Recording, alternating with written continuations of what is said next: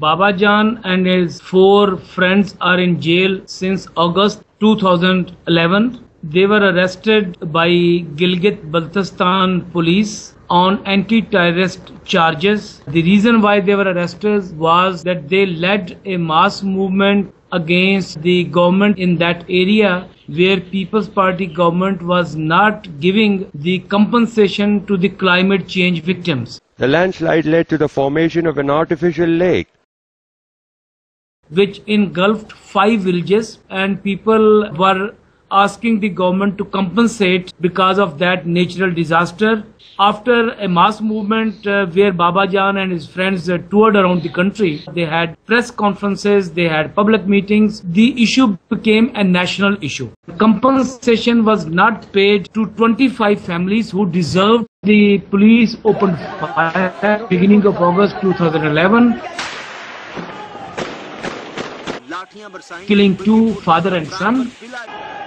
And then there was a rebellion in that area. Baba Jan was part of that rebellion. So later, police arrested over 100 people, including many activists of other political parties. But now it's only Labour Party activists who are in jail. So Baba Jan is in jail because he has not compromised. He is still fighting inside the jail. He is determined to get all the victims a fair compensation, and also police case against those police officers who have killed father and son. Baba Jan, while in jail, tried to harmonize between different sects of Islam, Shiite and Sunnis, and the prisoners from these sects were not allowed to meet each other. So Baba Jan held meetings between the 2 sects and he told them that you have to unite and fight together. So Baba Jan became a leader inside the jail as well. Baba Jan was picked up alongside with the other 4 and they were taken to a different cell. They were brutally beaten up. Baba Jan's hand was broken. Then after 12 days, with an international campaign launched, Baba Jan and his friends got the first medical treatment. They are delaying it all the time because police has no case. These are innocent political activists who just fought compensation for every victim.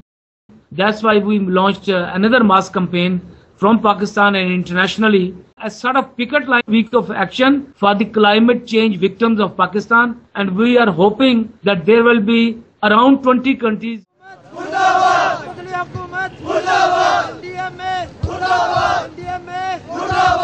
जाल बचाने निकले हैं, आओ हमारे साथ चलो, गिलगित को बचाने निकले हैं, आओ हमारे साथ चलो।